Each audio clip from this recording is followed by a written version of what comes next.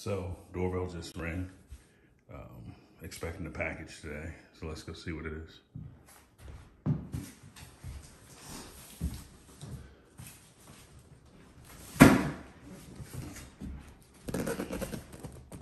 Oh.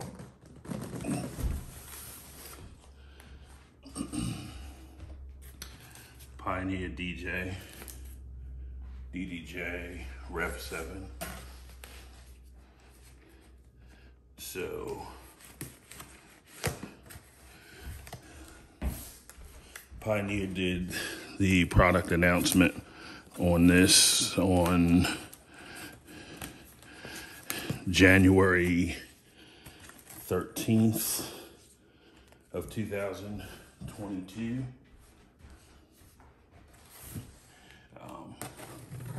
I placed an order at that time. Dealer called on Thursday to let me know it was in. Thursday was the 17th, and 2 days later, on the 19th, a Saturday, it was delivered. Dealer is in New Jersey, and I got it in 2 days.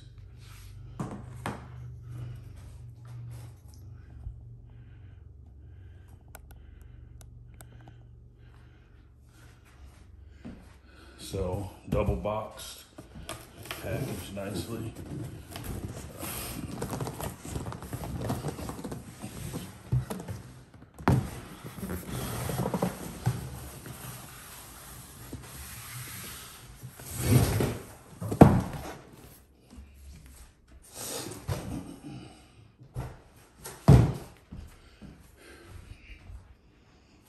I've never owned a Pioneer controller before. Used to using turntables and also the Rane 12s. So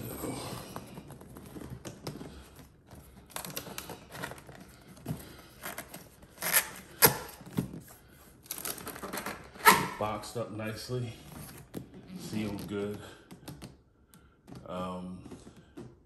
Production date of December 2021.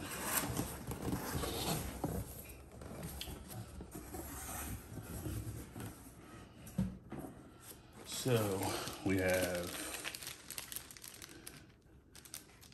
an owner's manual, stickers, marking stickers, I guess, for the platters. Power brick, which is a little different than what I'm used to.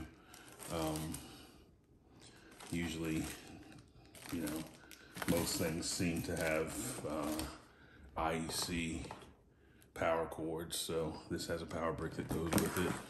Just want to make sure you keep up with that. Let's see. So that was a brick. This looks like the other portion of the brick, the power cord itself that hooks into the power brick. USB cable.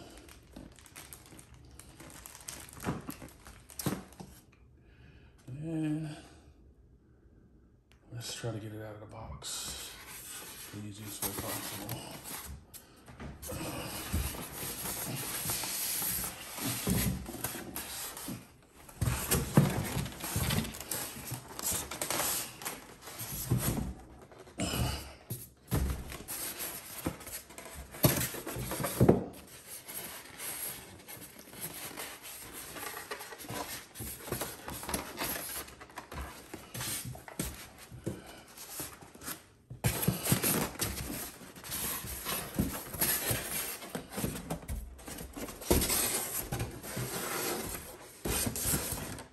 So it feels fairly solid.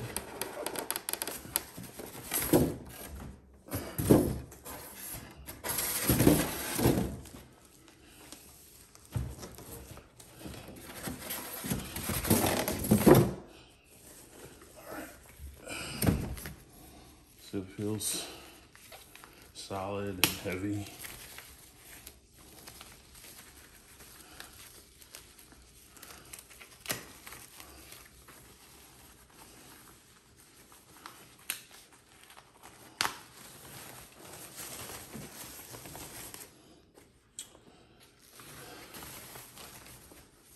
So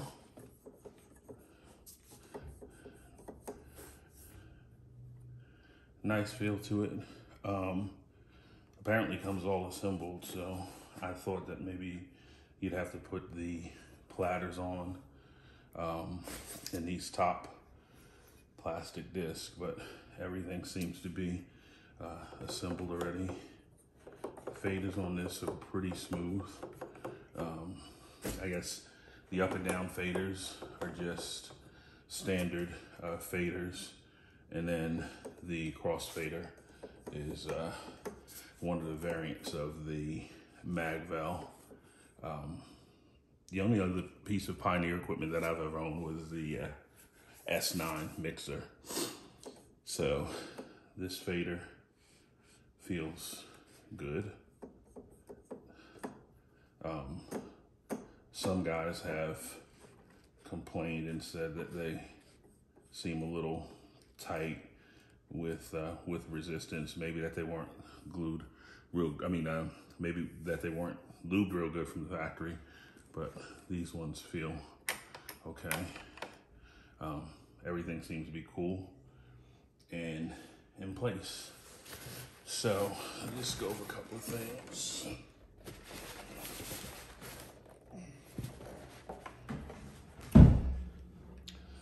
On the front of it, it looks like you have auxiliary input selector for off, line, or portable input. A level for that auxiliary channel. For headphones, you have an 1/8 and a 1/4 inch jack, channel 2 curve, reverse, and adjustments, crossfader, curve, feel, and reverse, channel 1 curve, reverse, and feel. And over here you have the mic selection, off, on, talk over, mic 1, mic 2 levels, EQs, and then an echo.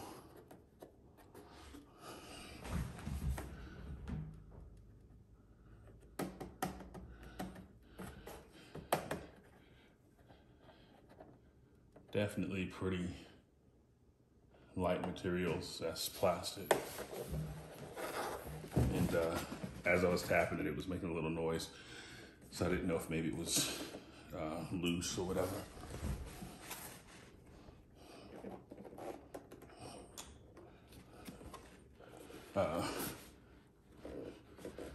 On the back of the unit, you have XLR, Master 1, Master 2, RCA outs, booth, balance, 1/4 inch jack outputs, USB A and B for 2 computers, channel 2 RCA inputs with a line of phono select, ground lug for your turntables if you hook them up, auxiliary input, mic 2 balance 1/4 inch jack, attenuation for mic 2, volume.